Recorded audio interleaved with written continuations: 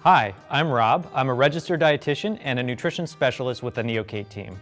My most favorite part of my job is getting to talk with and help families with food allergies, and my second most favorite part of my job is getting to help develop Neocate recipes. Now, some of these ideas come from us, some of the recipe ideas come from healthcare professionals, and some of the ideas come from families like you.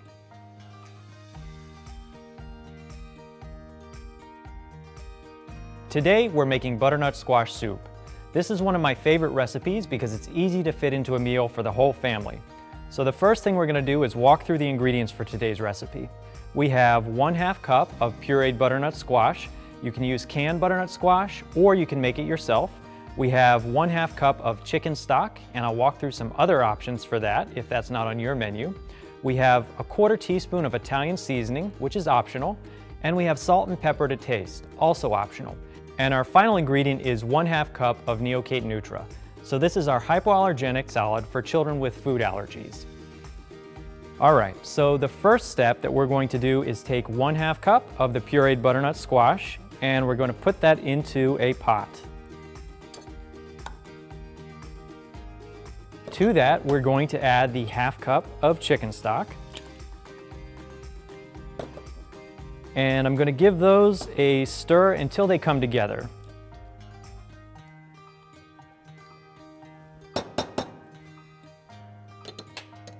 Now we're going to put the lid on the pot and move it over to the stove and put it on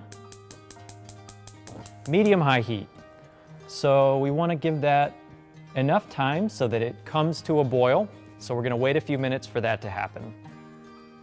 Okay, so I'm hearing this boiling, so our next step is going to be to lower the heat to keep it on a simmer.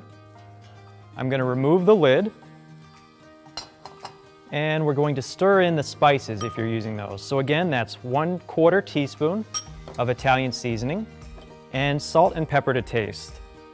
I'm going to add a pinch of each, and then if you're using them and you want to, later you can always add more to taste.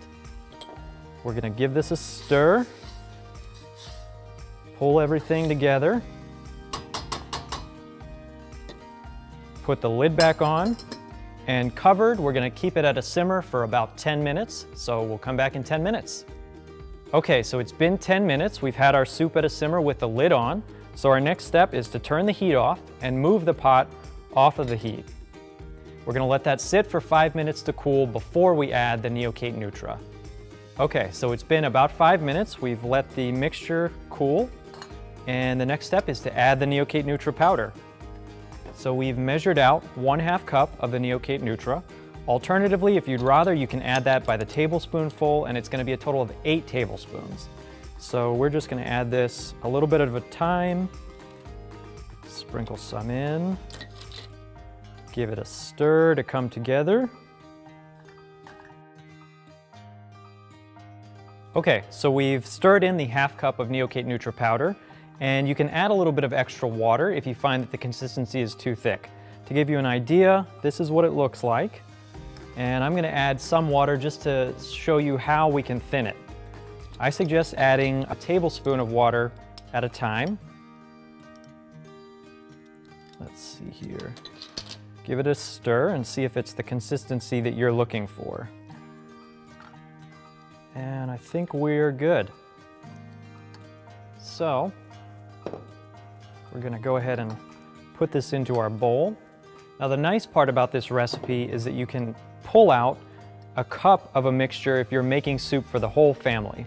So make sure that you do that before you add any ingredients that might be potential allergens like butter or cream. And then pick the recipe up from adding the Neocate Nutra. Okay, so let's give this a taste. It's delicious. So this again is one of my favorite recipes. That's the butternut squash soup. And the nice thing about this is you can fit it into a meal for the whole family, but make this one special for your loved one with food allergies.